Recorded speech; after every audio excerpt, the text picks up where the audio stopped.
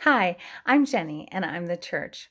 I'm a school social worker, so I'm the church to my parents and my students as well. This year has been a very different year, and last week was a different week because we had parent-teacher conferences. I was very surprised by how many parents did come to parent-teacher conferences, considering they have sat through all of my lessons with their students every day. So they knew the kind of things I've been working with their students on. I was sure to point out to them that I was so thankful for them supporting their child and following my lead and working with me. And I was happy to hear them say that they have been very happy to be with their child so that they can learn these things and then better support their child outside of the school day. So their children are growing even better. Well, that reminds me of our promise when we have children baptized in our church. We make a promise that we will help by praying and teaching their children so that they can be raised in a Christian life.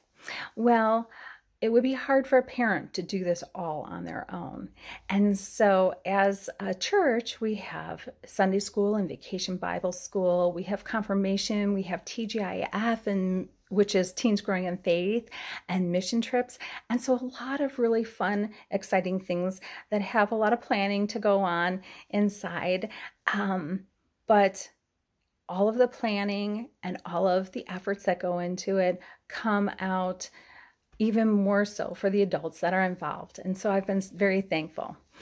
And this year, during VBS, we had to come up with some different ideas. We had some different adults that had different ideas, and so we bounced them off of each other, and we came up with a great plan, and we had a lot of help with people prepping and people driving and people creating and donating. It was a lot of fun that brought joy to the kids and the families, as well as bringing God to them too. The reason I know that it brought them joy is some of the kids were spying on us, and they were so cute when they're like, "Oh, I saw you coming." So I wanted to say that Proverbs 27:17 says that iron sharpens iron as one man sharpens another. Well, I feel like that when we are planning for Vacation Bible School, but also when we are learning as adults in our congregation. What? We're learning as adults? Yes. So it's not over at confirmation. We have adult forum. We have